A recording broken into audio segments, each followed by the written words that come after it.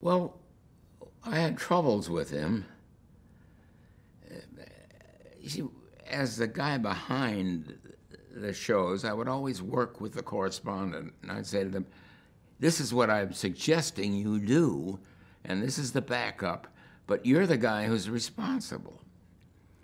And Cronkite just didn't want to do that. He wanted to just read the script. But the key point, the one where he got so mad at me, was in a film called The Selling of the Pentagon. Now, we call it The Selling of the Pentagon, but it should have been called The Shilling of the Pentagon. And Walter had shilled for the Pentagon.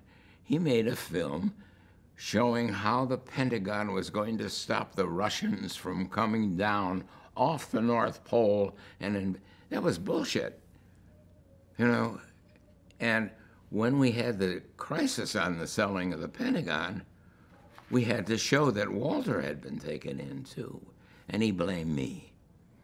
He blamed me to the point where I was not allowed to walk through the newsroom while he was there. He had Sandy Sokolow at the entrance, and I was not allowed in the newsroom, except on weekends when he wasn't on the air. Was it that contentious back in the 50s when you were working with him, or not so? I mean, he just wouldn't show up. He would just come to read the copy, and that was it. That's it. Yeah. And the joke is he pronounced the word O-I-L as oil. And I said, no, it's oil. Oil. He'd say, no, Walter, oil.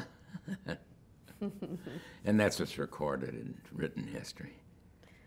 But he did, you know, he was very good at many, many things. He was, if I can go on just a little bit, but he was very concerned about national affairs in Washington, and things outside of Washington didn't interest him much.